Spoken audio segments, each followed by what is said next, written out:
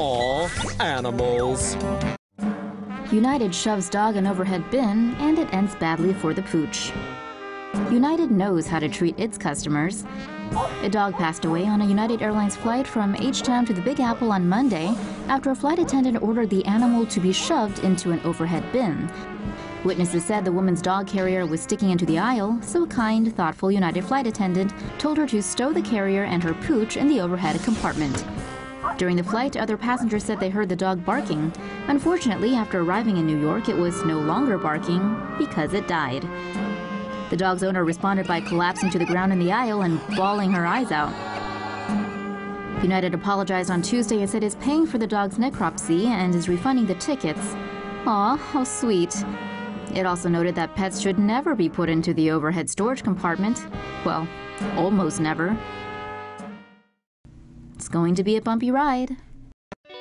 Bird in cockpit forces Delta flight to turn around. A Hotlanta-bound Delta flight was forced to hang a U-ey after the crew found a bird flying around the cockpit. Before the flight, the pilot happened to see a sparrow board the plane, causing the flight to be delayed as crew and maintenance workers searched for the little feathered fellow. After a delay and an unsuccessful search attempt, the pilot decided to take off. Wouldn't you know it, shortly after the aircraft took off, the sparrow reappeared again in the cockpit, so the pilot decided to turn the plane back around. After getting back to Detroit Metro Airport, crews were finally able to grab the little guy and get him off the plane. In the end, after a considerable delay, the flight eventually made its way down to Atlanta. No word on what airline the sparrow ended up taking.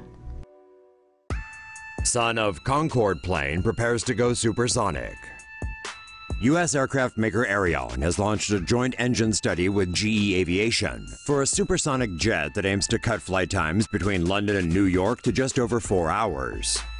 The Aerion AS-2 plane has a relatively short wingspan and a long fuselage, similar to the design of supersonic fighter jets. The plane's thin wings vastly reduce friction drag when compared to traditional aircraft wings. The AS-2 can reach speeds of Mach 1.5, which is 1.5 times the speed of sound. The supersonic speed means the AS-2 could travel from London to New York in just 4 hours and 24 minutes. Private jet company FlexJet made the first purchase of the AS-2 when it ordered 20 of the aircraft in 2015. Aerion hopes to launch the AS-2 next year, with its first flight scheduled for 2023. The only way to fly. If you feel like showing everyone how annoyingly rich you are, Emirates has new Mercedes-Benz S-Class inspired first-class private suites for its Boeing 777 aircraft. The new suites will offer up to 40 square feet of space per passenger and floor-to-ceiling sliding doors. And because they really need it, passengers will get a 32-inch HD TV, gourmet dining, mood lighting, and temperature control. The leather seats can recline all the way, be placed in a zero-gravity position, or adjusted into plenty of other custom positions for optimal comfort. Most suites with a window view will be provided with binoculars, while suites in the middle of the cabin have virtual windows which project the view from the outside in real time. Emirates will also offer passengers a complimentary Benz chauffeur to their destination from the airport. The newly designed cabins are set to be introduced in the Emirates fleet in December. Spirit Airlines plane spews parts after Detroit takeoff. The FAA is looking into why a Spirit Airlines plane was spewing parts after a Detroit airport takeoff on Monday night.